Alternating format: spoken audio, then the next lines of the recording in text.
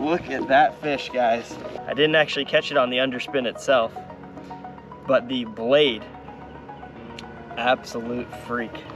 That's another, probably close to 4.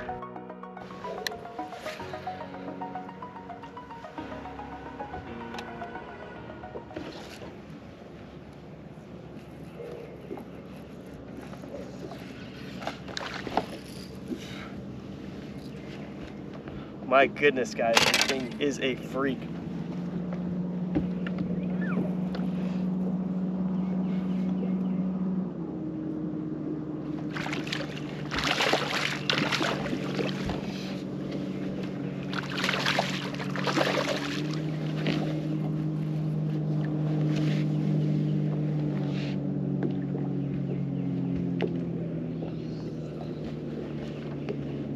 This is an absolute giant.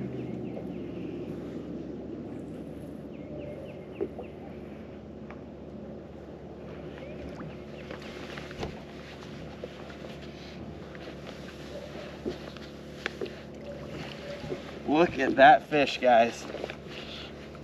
That is an absolute monster. Look how long that fish is. And that's why I see, so I'm using an underspin here. Hopefully you guys can see that. And look what I caught it on.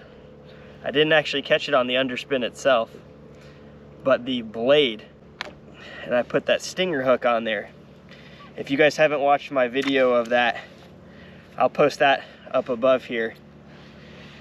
But look at the size of this fish.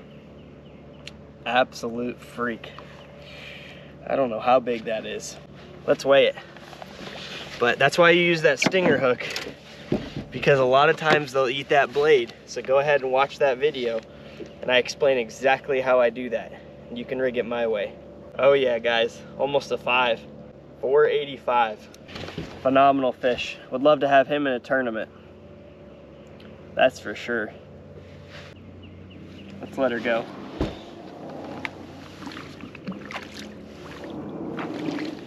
There she goes. No problems. Again, what I was talking about, here's my little underspin. And most underspins, or actually every underspin I've ever seen, has a blade on the bottom, but it does not come with a hook. And so what I do is I add that little stinger hook there, and I'm telling you guys, if you guys do that, that's a little secret for you guys, a little pros tip that 100% works for me, but you will catch so many more fish on that stinger hook on the blade. It'll shock you guys. So go try that out. Check out that video and try it out.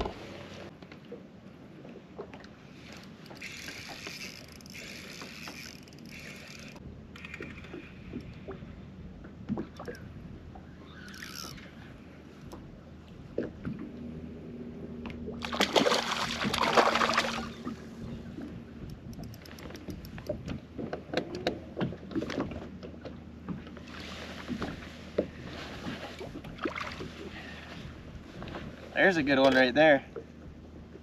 These fish are staging on brush piles.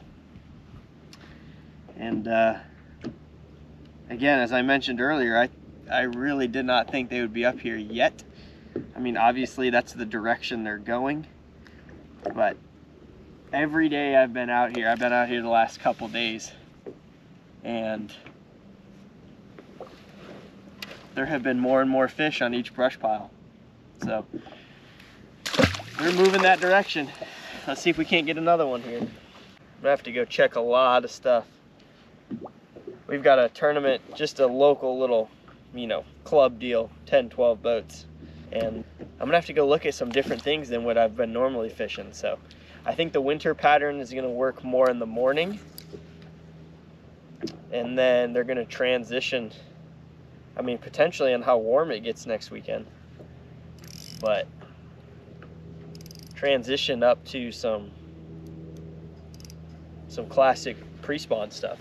So that's pretty neat. It's gonna be fun changing up the presentations and the techniques for you guys.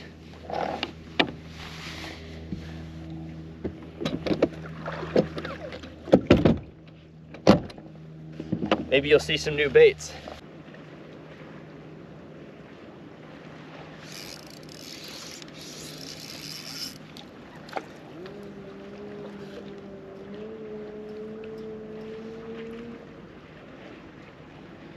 Just missed another one there. I don't know if you guys watched my Lake Hartwell Fisher of Men tournament practice and all that other stuff, but in one of those videos I was complaining about using a weed guard for your Nico hooks, and this is my opinion, but this is what works for me. Go ahead and get a hook without a weed guard. Most of the time, just aim around, if you are fishing around cover, try to aim for the edges of it, maybe not the heart of it, but your hookup ratio and land to land ratio will go up exponentially. I mean, it's stupid. As you guys can see here, I'm trying to burn through some of these hooks with weed guards. I could cut them off, and I probably should, but again, I just missed a fish there. They do not hook up as well. So when I cut that weed guard off, I mean, I probably land 99 out of 100 fish and hook 99 out of 100 fish. With this, golly guys, it seems like I miss or some get off more than I catch. So just a little tip right there. But just as I was complaining at Lake Hartwell, I'm doing the same thing here at Lanier. So you got to cut your weed guards off.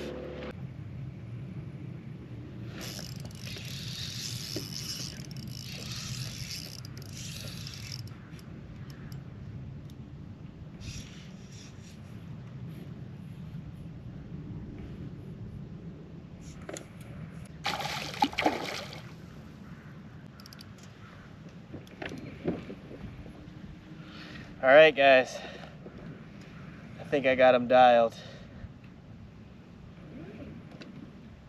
It's another good one here. And there was one that was even bigger that was with it.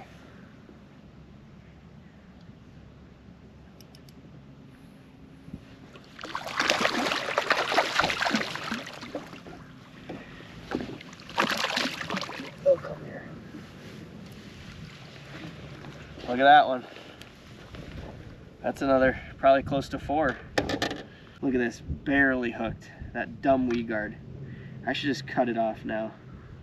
Look at that, fell right out. Weed guards are stupid, guys. If you're not fishing,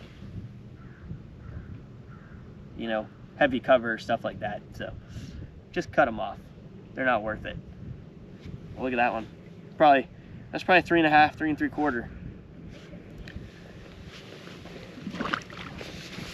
And you know what we're gonna do right now? We're gonna cut off this dumb weed guard. Instead of just complaining about it, let's do something about it. And just like that, no weed guard.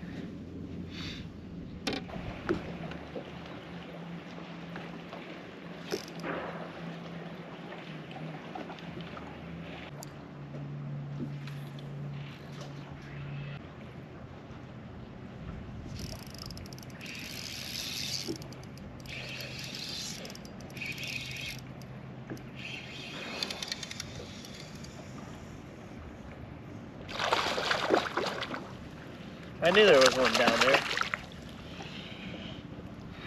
He bit it the first time and I missed him. So I threw back in there. And what do you know, got a little dink. There's our kicker.